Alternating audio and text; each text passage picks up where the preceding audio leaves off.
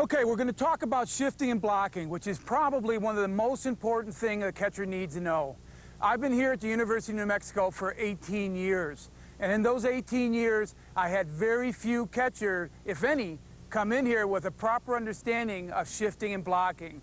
I think this is one of the most neglected things taught to the catchers, especially young catchers in the States today. And it's one of the most important things, but it's really neglected. We need to pay more attention to training our catchers to be able to block balls that are in the dirt. Now, here at the university, number one, we talked earlier about mobility and positioning, and we use an up position when people are on base. We mainly need to block the ball when people are on base to keep them from advancing to one base to another. So we're going to start Michelle up in the up position, and we're going to shift and block to our left a pitch that's thrown into the dirt. Now, the first thing we're going to do is go ahead and let Michelle demonstrate. Michelle, go ahead and go to your left. Okay, relax and come on up. Okay, now you can be in a down position and relax, Michelle. Okay, now what basically Michelle did was a ball was thrown to her left. She took her lead leg and she stepped out with her lead leg.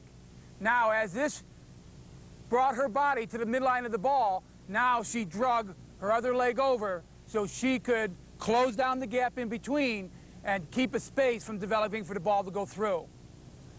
Now she came and brought the ball to the midline of her body. Now her glove came down to cover what space is left here, and she brought her shoulders down and her head down to the ground towards the ball. Notice her glove was on the ground. We don't want the glove off the ground because now there's a chance it can go out. So we bring the glove all the way down to the ground, okay, and our free hand up. After the ball makes contact, then we come after it with the free hand. Now, things that you probably didn't notice were shoulders. Michelle was bowing her shoulders as she came down here. That, in case the ball comes up, hits her high, that'll direct it back out towards the field. Where when your shoulders are square, now it has more opportunity to go off to the side. Percentages say, we've done a lot of charts and graphs and so forth, and if you keep the ball in front of you, 95% of the time, people will not run if you keep the ball in front of you. If they go to the side, there's a little lower percentage that they will run, or a high percentage they will run. If it goes behind, there's a very high percentage they will run. So we tell our catchers we want to keep the ball in front, keep the ball in front of them. So we try to square our body to the ball. We want to bow our shoulders so in case we do get a bad hop up here, it will bounce out in front. And remember, what is the name of the drill? What is the name of the technique? It's shift and block. It is not shift and catch. We don't teach our athletes to catch the ball. We teach them to stay down here and block it and keep the ball in front of them. Okay, now, when the ball is thrown to Michelle's right, the thing is executed the same way except to the other side. Go ahead, Michelle, and show us one to the right.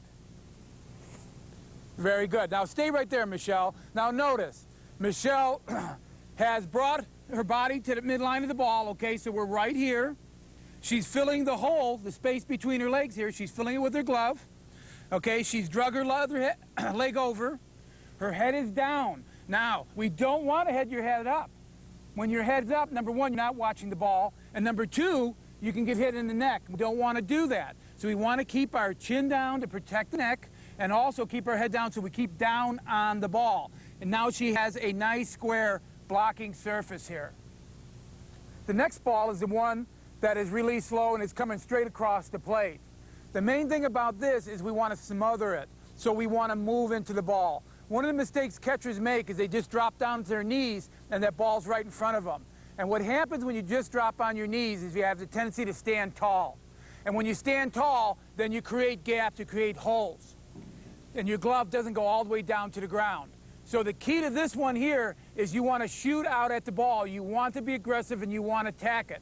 So what Michelle's going to do here is it's the ball that's thrown right at her, it's in the dirt. She is going to shoot forward onto her knees, slide into the ball, and block it. Go ahead, up position, and here comes the pitch. Go ahead, Michelle. Okay, excellent job. Again, notice the blocking surface, the square here that she has created that keep the ball in front of her. She hit on her knees and she slid forward about 3 or 4 inches. We're not trying to slide off the field. All we're trying to do is do movement into the ball so we keep our body down and we don't create any holes. And notice how nice and covered everything up is here.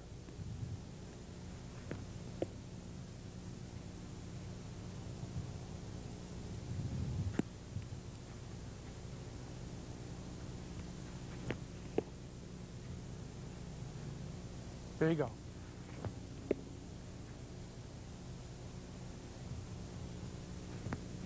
Good. That was a real good one.